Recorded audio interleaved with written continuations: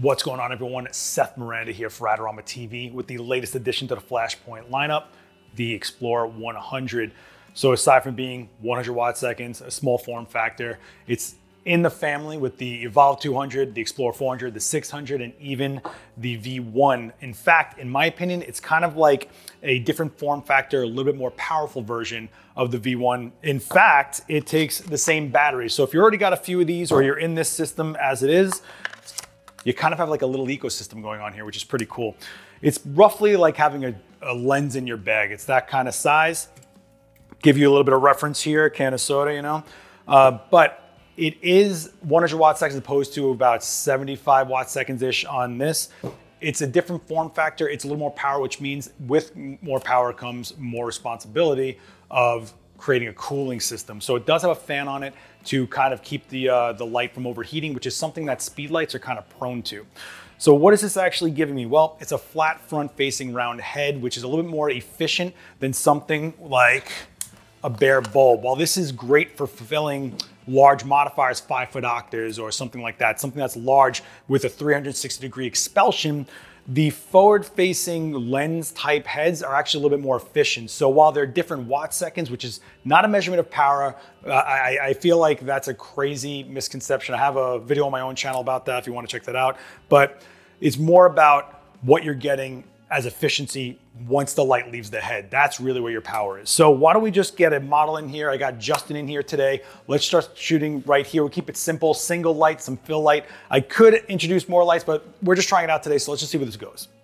All right, so let's get Justin in here. Justin, all right, come on. I got your mark right over there. We're gonna shoot right against the gray wall, and we're just gonna keep this simple, remember?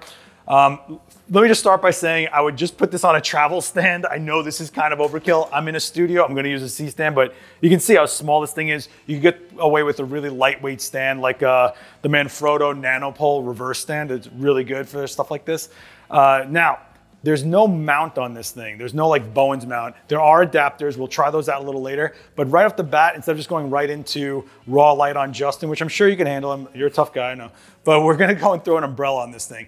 And one of the cool things about making a small light that has a little bit more power is you can make it feel like a bigger light. So we are going to use this 41-ish sort of white umbrella from Glow. I'm just gonna feed this right into the socket because it does have a 5/8 pivot that is 1/4-20 mounted. So you can take it off of this, put it on a tripod or put it on any sort of thread that you want, or you can put it right onto this, which has a 5/8 socket onto a pin, onto a stand, and you're good to go. I'm gonna put on the modeling light, and what that's gonna do is let me see exactly where my spread is. So this is gonna give me a relatively large swash of light, which means it's gonna go pretty much everywhere, which, you know, I think people talk about umbrellas not having control, but I'm gonna show you right after this shot how to get some control. So, how you doing here, right? I'm good. Yeah? We'll do like a classic 45. I'm just gonna give this umbrella as much of a fill as I can do it. Ooh, you're all smiley today. What's going on? Oh, man. Look at you. It's good to be out of the house. I bet. So I'm gonna tether in using a Nikon Z6 II and the R2 trigger, which is the Flashpoint trigger. Boom, right there, got an exposure, pretty nice. And if I wanted to, I could use this super expensive reflector. You guys all know what this is. Nice piece of foam core, or as we call it, the Brooklyn reflector. Bring it in right there on the left side and boom. And we'll fill in a little bit of the shadows and just open up that jawline a little bit if we wanted to. Now this is throwing light everywhere. What if I wanted to do some more drama? Because I think the last thing we ever did was like this crazy character demo. Yeah, I remember that. Which is available on Adorama's Facebook. If you go on their video library on Adorama's Facebook, there's a ton of live demos, and me and Justin did a really good character demo, I think, with making some like rainy light, all sorts of stuff. So what's happening here? The light's spilling everywhere because I'm hitting a 40-inch umbrella and spilling everywhere. It's not like flagged or having some place to grit it down or stop the spread of light. So I'm gonna turn on the modeling light just so I can see what I'm doing. 28, 35, 50, 70, and 85 millimeter, which is as zoomed in as this head can get, which is great. So that's usually something you only see on Speedlights, not really ever on studio or monolights or whatever you want to call it. They're calling this a mini monolight, so it's kind of a little extra you get out of it. And that's going to actually keep my light more focused, gets the spread down. So that's not enough to limit the spread coming out of the umbrella. So here's my little cheat code. Oh, but I like to just put a clamp in there so that when we close it down, it doesn't go all the way. So now I have a smaller umbrella, right? With the same umbrella. All I did was close it down. I am going to lift it up a little bit and I'm gonna scooch it towards Justin. So what do I have now? I have a tighter light that's not gonna hit the background so much. It becomes more zoned right to Justin being my only subject that I'm getting exposure for. We should see a way darker background, more shadowy and chisely look. You know what I'm going for, right? I can even adjust this a little bit more, make it a little tighter. And there we go. I wish someone made an umbrella with steps in it. So if someone does that, you owe me royalties. But it's a good idea, right? Okay, so, so let's do this. Okay, so we're gonna play towards this light. Because the light's so narrow, Justin can't go just everywhere, but that's kind of the trade-off. More drama means more shadows, so we're gonna get more of a darker look on Justin overall, but we really shape out those features and it works really well. I mean, Justin has that chiseled jaw type face, very dimensional square type stuff. We always make you look like some kind of like cop. Yeah. It's always like that's the backstory. Make me look really cool, much cooler than I really am. But with the background going darker, it's less a part of the frame. It's a little more focused on Justin. But if I wanted to just break the shadows open on Justin, not keep them super dense, it's a matter of how close I put the bounce. And remember, we're on a tight light, so doing this isn't gonna do much, but keeping it within the beam, we should see a little bit more of a reflector take place and open up that jawline that you see right there. Now, this has to do with beam angle, which is a lot of discussion when it comes to efficiency of light.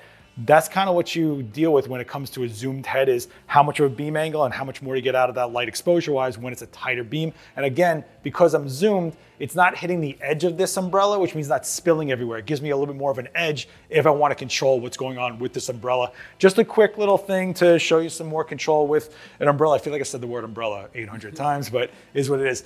But what if we want to do like a really open light? If we want to have like a really soft, just blowing around light, let's go into a setup that'll do that. Okay, so from going super dramatic on Justin getting those shadows to opening up the entire space, we are running this into the ceiling as a bounce, but before it even comes back, we're throwing it's about a 1.5 stop diffuser. It's a glow 5-1 reflector that I took the skins off of, so it's super cost effective. I know the C-stand's a bit much, but shooting by yourself, this is what's so great about having a C-stand. So we had a big light, nice diffusion. The bigger the light is in relation to my subject, the softer the light. So we got all the shadows gone, and I throw in a real nice expensive reflector underneath Justin, keep it a little bit tight, and boom, I have a nice soft light. So this is how much versatility you get just from easy modifiers, low cost modifiers, and just this single little light with 100 watt seconds. Not bad.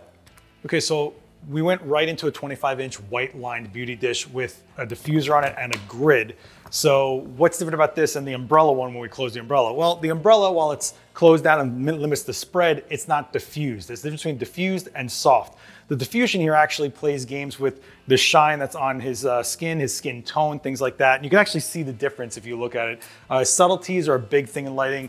It takes a while to kind of like get a feel for that. But in this, we got the nice tight light, but we also got it nice and even and clean, which is something you might not get with an erratic closed down sort of umbrella. So the background has like its own consistent element. He has his own consistent light. And then we even threw in a silver reflector, just to give you that like glinty, silvery, slippery type light. I don't know how to ever explain it, but yeah, so we gave you the drama, then we cleaned up the drama. So you have both options. So you are free to go, my friend. Thank you so much. Thank you.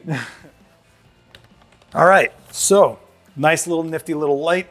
Again, it feels almost like another lens in your bag. So I guess that's kind of cool if you're someone on the go, photojournalists that need a little bit more powered, but also want to have the ability to do kind of like on location studio type stuff. You have it right here. And again, you get this weird mix of Speedlight features like zoom, the zoom head, and the same battery as the V1, and it's the kind of the form factor of being small, but you also get that ability to kind of extend it a little bit more as a studio strobe as well. So we're kind of blurring more of those lines as we get more and more versatile with gear, and we're seeing more and more options. This is just another option in the line of Flashpoint gear. So you might be in that system and you might be the one for this light, may not be for you. That's your choice. All right, but if you guys have any questions for me about my use with the XPLOR 100, hit me with a comment down below. I'll do my best to answer it. Don't forget to like, share this video around, hit subscribe and the bell for more videos like this, and I'll see you guys next time. Peace. Thank you. I'll be seeing you. Yeah, man, be good. Take care.